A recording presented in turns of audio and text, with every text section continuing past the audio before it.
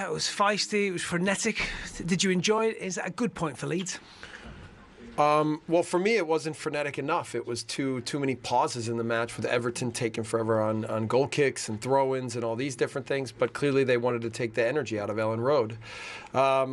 But I think, when I see that there's the play in the second half that is just barely offside, of course, we were trying to push the game and find the winner. But I think we also have to understand that it was a dangerous game for Everton.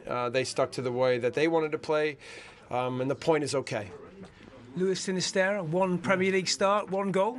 Yeah, no, we really like him. He's a dangerous player. He's very clever. His combination of athleticism and football sense is unique. And so, I know that with more and more time, he's going to continue to get better and better.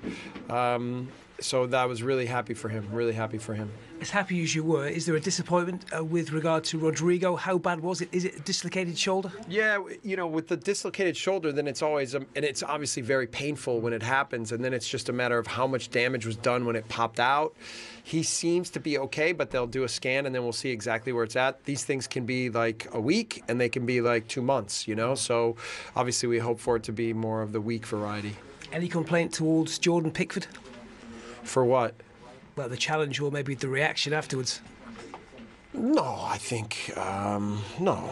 I think the arm maybe got caught a little bit. I don't take any malice from that. I think there was one or two people noticed that maybe he was laughing, smiling afterwards. Okay, I didn't see that. That would obviously then not be good. But listen, it was a spirited game, and I think that again, I really like the way our team play. I think we're developing in a good way. I really like our guys. We're not perfect, but man, we put a lot into it, and we're learning and getting better. So from where I stand, I'm really proud to be their coach. You're getting used to this English football midweek under the lights.